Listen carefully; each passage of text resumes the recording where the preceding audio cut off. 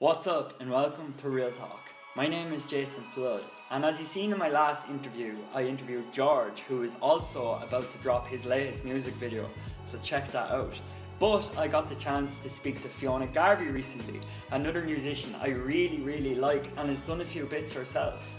Fiona has performed on stages like the House of Blues in Chicago, all the way to the Grand Social in Dublin just recently. She has also released her debut album titled Crooked, and she's going to talk about all that and more in my interview with Fee.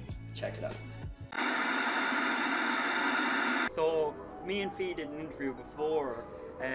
We maybe use it another time maybe, but it's not appropriate because Fee has some news, and the news is that she has released her debut album. Yes, I have. So Yay. Fee, talk to us about the album. We know it's Crooked.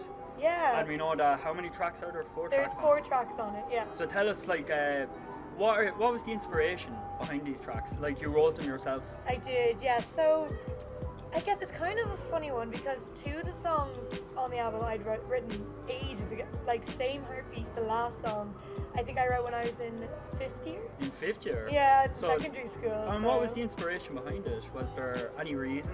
Well, that song in particular, it's very much kind of about society, and it's not as pretentious as this is going to sound. There's no Taylor Swift like stuff going on here where Fee has a breakup and then she like writes music about it. Well. Oh, which one? Which one are we talking about?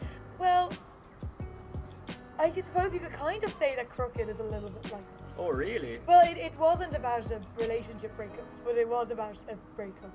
Right. Well, is all I'll say. Oh, right. In general, but you know, so Same Heartbeat I'd written a long time previous, and then Kiss on the Cheek I wrote I think my first year of college, and it's more upbeat, like if you like someone. The album isn't the only thing. You've also performed recently at the Grand Social, so tell me about that gig. What was that like? Well, essentially, so I was really excited. Well, when I got back from Chicago, which is where I decided I was going to do the EP once I got home. And where you performed at the House of Blues. Yes, indeed. I actually performed Crooked there, and then was like, I think I'm ready now to record some songs. And so when I got back, I spent I'm in my final year of college. Yeah. So between doing that and way too many things, I recorded the EP. Right. And then coming up to Christmas, I was like, right, I really want to do a big gig. I'd done a few small gigs since I've been back, but I hadn't done a really big one since the summer. And I was like, once the EP is out, I want to like do a proper big event with like a band behind me and everything, and just sing all my own songs pretty much, basically, and just see how it goes. We had JJ Bloom. He's a really cool up and coming artist as well. He performed a kind of funky sort of set. Yeah. And he performed with a band, but he performed just with himself and the keyboard on the night, and he was fab. Are you going to just ride the momentum that you have now from Crooked, or are you already getting into writing new music? Or do you have music you've already written? Because 5th year is a long time. Yeah, so essentially the kind of plan is to continue promoting that EP. Right.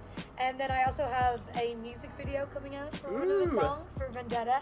It's going to be coming out at the beginning of March. You can also find Crooked on Spotify, Tidal, iTunes, Apple Music, pretty much all everywhere, of the pretty much platforms. everywhere. And then I was actually just back in the studio last week, recorded a new song that I wrote in January. Right.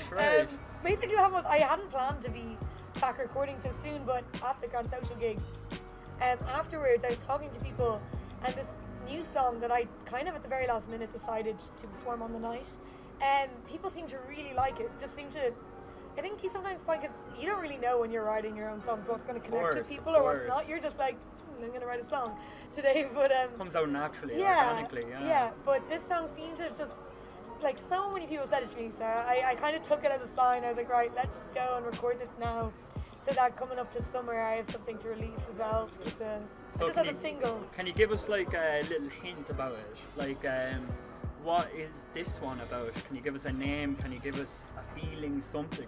Well, the song is called Waterfalls. Waterfalls, right. Yeah. TLC. Kind of like TLC Waterfalls. You have no idea TLC Waterfalls. No, I was like, I don't know what you even Don't go chasing it, just... Oh, right. Yeah. Oh, no, it's not like that. It's been really weird the last few gigs I've played, hearing people kind of singing my songs back to me. So weird. Like, really nice. It's really And we'll hear it for years to come, like you're really putting everything into it. That's the plan. I kind of think if this is the time I'm going to push for it, I may as well give it a bit of welly. Well, guys, give it a big woolly song. You're going to have to follow Fee to see how she gives it welly, as she says. Don't know why I've turned. But Fiona, it was great. It was great catching up with you. Yes. Like it always is great catching up with you. Thanks very much. You too. I wish you all the success with everything you're doing. I really liked Crooked.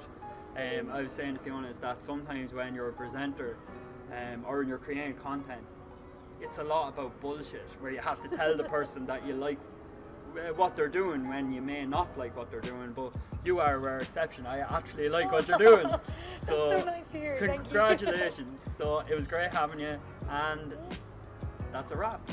So that was my interview with Fee, which was really interesting. I really liked talking to her, and I got to learn quite a few things about what she is doing in the future. So in March, Fee is going to drop her music video for her song Vendetta, but she is also working on a new song called Waterfalls, which she will drop sometime in the summer.